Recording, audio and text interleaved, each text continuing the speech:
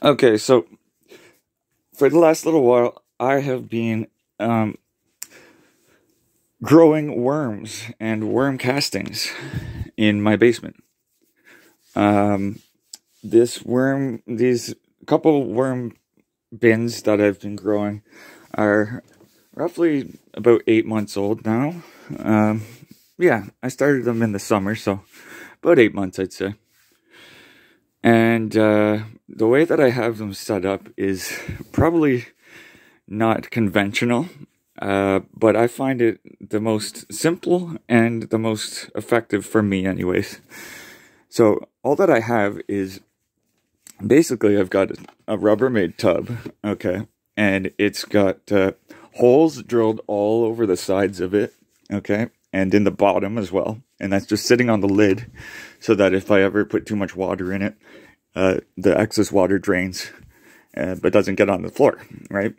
Now, that's very rare. I don't have to add much water to these. It's very, very seldom that I have to add water. Once you get the right moisture capacity in them, you don't really have to mess with it very often. It's only when you add a bunch of dry material you might want to add in some extra liquids. So, on top of now that this bin was filled up with worm castings, finished worm castings and material, I added these buckets on top. These buckets have holes drilled in the bottom, like half-inch holes in the bottom, lots of them, all in the bottom of them, and then these whatever that is, quarter-inch, or no, that's like an 1/8 inch hole there, all over the sides of these. And on this one as well. Doesn't look like there's as many on the sides of this one, but the bottom is completely penetrated with holes on this one. So worms can crawl from this bin up into this, okay? And then these are just empty bins on top to act as lids, okay? I just use them as garbage pails for now, and I put my tools in there. So, and then when I have fresh material like paper, shredded paper or banana peels or whatever, I add that to the top and kind of mix them up. I add shredded wood in there. I'll put a bunch of little pieces of wood into a blender with some fruit and water and blend it up. I've got a really powerful blender that can pulverize wood really nicely, and so I get like a sludge and just pour it in there. That gives me the liquid content I need, like the moisture content I need, and the nutrition I need for my worms. I've got some calcium in here as well that I used lime, dolomitic lime, powdered dolomitic limestone for the lime. So this is plenty of lime in there. I added a bunch of kelp meal in here as well, and alfalfa meal, and a couple other goodies in there as well. And some charcoal, biochar, I guess is what you'd call it at this point. As you can see, I've got worms crawling on me. Yep, good guys. Okay, get off me. Alright, so as you can see, they're doing quite well. And I got another bin over here. This guy's pretty much finished, so it's all the way full. I can add some buckets to the top of that too if I want to, but for now, I'm just letting this one finish up. I just added some paper to the top just to really top it up. And this has some wood in there that's going to take at least a few months to break down. So I'm just letting this one go until it's finished. And, you know, once everything's consumed in there, it's something like 5 to 10 times that the worms can re-ingest their own castings over and over again to really make it the best castings that it can be. Just really make it so that everything in there is completely refined to the best stuff that you can have, you know. So the longer that you, like, if you get it to this stage looking like this and you just use it at that point, it's going to be great. Okay, don't get me wrong. However, if you let it sit there and mature and let the worms mull it over for an extra month or two after it looks like it's finished, it's going to be amazing. Okay, so I went ahead before I started recording this, and I went and I looked through this, and I found a half dozen or so worm eggs, because I just wanted to show you guys what that looks like. So I'll show you over here. Now, you don't find these all clumped up together like this in the worm casting bin. You'll find them spaced out. So you just kind of have to hunt them down. They look like miniature little grapes, don't they? Yeah, to me they look like little grapes. These are about 1 millimeter across. Okay. Yeah, just about a perfect millimeter. And when they're ready to burst, like when they're finished and they're ready to have the worms come out of there, they'll go dark in color, a little bit darker than this, I believe. I don't think any of these are quite ready to go. They might, a couple of these might be. I'm not gonna test them out, but when they're ready to go, you can actually just ever so gently take them between your thumb and forefinger like this, and just kind of roll it back and forth and give it a gentle squeeze like that. And out through that tip there, you see that little tip there? See that tip? You'll get little tiny little worms start to squiggle out of it. It's really crazy. Actually, I'll give this one a try. See if I can get it on camera, since I got this one lined up. I might just get a bunch of liquid come out of this. Oh, yeah, that just exploded. So I think I just toasted whatever worms were alive and growing in there. But yeah, you can have anywhere from one worm per egg to I think like 10 or 15 or something like that, but maybe not that many. I don't know. I've never really checked, but well, I've checked a couple of them. I've checked a handful, like a dozen of them or so, just because I was curious. When I first started doing this, I wasn't even sure if these were something from like a seed from fruit that I put in there, or if these were the actual eggs. So I'll add these back in. So yeah, I took one and I did that, and it was ready to go, because I had like 4 or 5 the tiniest little worms squiggle out of there one by one, and they were alive. They were ready to go, and it was the most amazing thing. I was giving birth to my first new little baby worms, and I put them in the soil and they squiggled down, and it was great, you know. So yeah, but yeah, you're best off not to try to hatch them yourself. Just let them go. And so yeah, I just have these at room temperature down here. A little bit warmer than room temperature is going to give you more faster decomposition and growth. Now, I just want to mention, you're not feeding the worms the food. What's happening is the food is going to decompose slightly, and is going to grow mold and fungi and bacteria on it, and the worms actually consume the bacteria and fungi, and yeah, that's what they're actually consuming.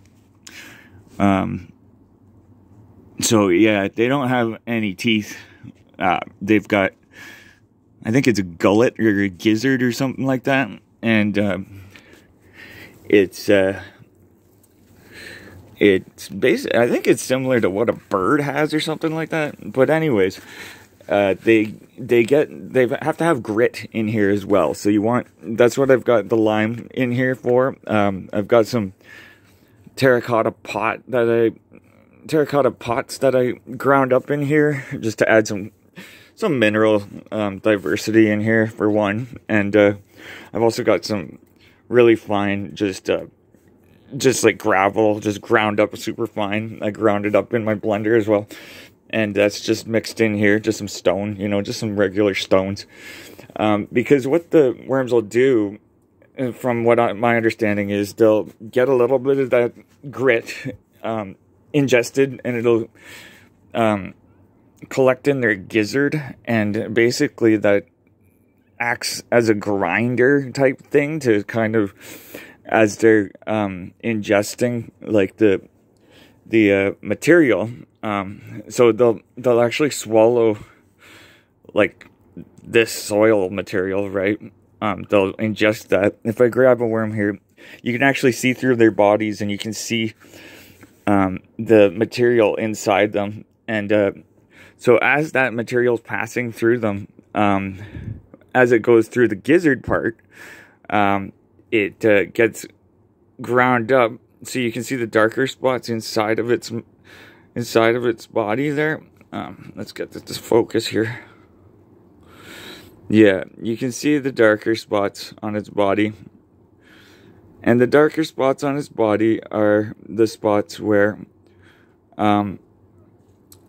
the dirt is has been ingested and is passing through it, and is being the bacteria and stuff is being ingested and used as energy in the worm, and it's passing out through its back end, more refined, and it's being further inoculated with beneficial microbial material. I don't know 100% the scientific details of what the bacteria and fungi that it inoculates the soil with coming out the back end. What I do know though is that if there's any bad bacteria or fungi going into this thing, it will destroy that stuff, and what comes out the backside of this is just the beneficial bacteria, from my understanding. And if I'm correct, that would mean that if it ingests anaerobic bacteria or fungi, which is fungi that fungi or bacteria that thrives in conditions where there's a lack of oxygen, then that's like the bad bacteria and fungi. You don't want that if you're growing plants. What you want is the aerobic bacteria, the type of aerobic fungi and aerobic bacteria, aerobic microbial materials, because those are bacteria and fungi that grow in oxygenated substrates, and those are what are going to be beneficial for your plants. So yeah, you can see the dark spots inside this this little guy. And another thing to mention while I got you watching this is they've got once they're sexually mature, they get this band around them. You've probably noticed this on worms, about a quarter up on their body. You'll notice they've got this this band, and what that is that's where the sexual reproductive organs are housed, I believe. Anyway, could be wrong. You know, I didn't really do my research 100. I didn't look up my research material before I started filming this, so this is all just off the top of my head. But I believe that's where the sexual organs are. Anyways, if it does get impregnated and is going to produce an egg, the egg gets developed inside that band area. That's like a womb, I suppose, and then it gets pushed out the backside, I believe. I don't think it barfs it up. I'm pretty sure it gets pushed out the backside once the thing's mature. And, yeah, oh, there's an egg right there. Do you see it? Let's see if you can. It's right in the middle of the screen. Yeah, that's an egg right there. And it looks like a pretty dark one, too. What do you say? Should we give it a squeeze? Should we give it a squeeze? What do you say? Yeah, let's give it a squeeze. Why not? For the sake of video.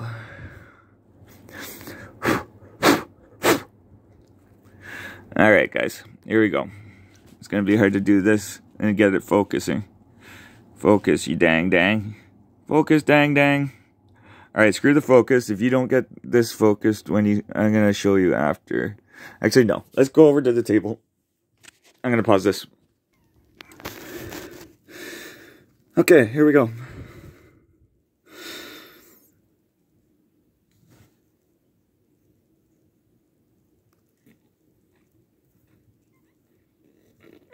Okay, so she's not spewing out babies. Oh, there's one. There's a baby. There's a baby. Do you guys see that? Do you guys see that? There's a baby coming out. There's a baby. Yay. Now, I don't feel comfortable doing this on the camera without killing this guy, so we're gonna stop right there. And do you see it moving? It's moving. It's alive. I didn't kill it. I didn't squish it, but it is ever so delicate. Okay, do you see it moving? It is moving. It's alive. It's alive. Okay, so I'm gonna, before I do any damage to this little tiny organism, I'm gonna take it back over to the bin, and I'm gonna just drop it in there and let it go back to its natural cycle. Okay. Alright. Yeah. I got one on film. That's cool. Alright. So, at that, I think I'm going to conclude this video. Alright, like and subscribe, please, you know. I do a bunch of random videos, so if you haven't subscribed yet, please do so, because I'm struggling here.